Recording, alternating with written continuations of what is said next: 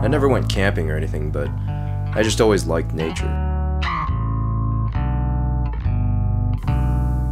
When I was a sophomore in college, I reached out to the SCA, hoping for something like a ranger's position at a national park. SCA said, "How'd you like to serve in Yosemite?" And I got super excited about that because that meant I would work where people go on vacation. When I got there, I spent so much time outside and I just loved every minute of it.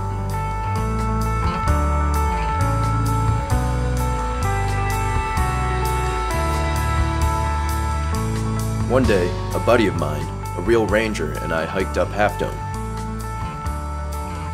Along the trail I noticed litter. I was like, really? Here in a national park? The epitome of the great outdoors? So on our way back down, we collected every piece of trash we saw. With each wrapper and plastic bottle, I asked myself, what does the presence of trash along a trail say about us? Our habits, our culture? Why do we even have trash? Because of SCA, I truly understood for the first time, that we are responsible for both the health and destruction of the world around us. The clear mountain water, and also the clear cutting of a mountaintop. My experience with SCA taught me how to take an idea like resource conservation and engage others to connect it to their own lives.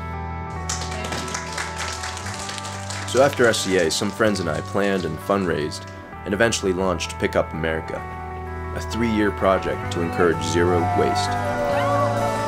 Tonight we have a story about some young people who don't just look the other way when they see a water bottle or a fast food wrapper.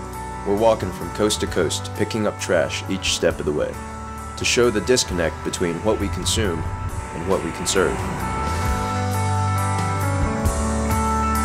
Somewhere in rural Missouri, our recycling truck broke down, so we pulled into a random driveway.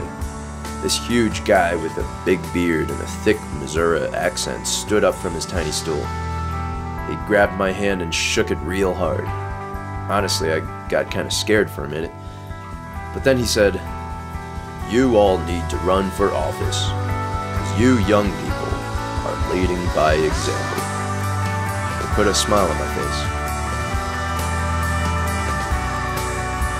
I think about my SCA experience every day.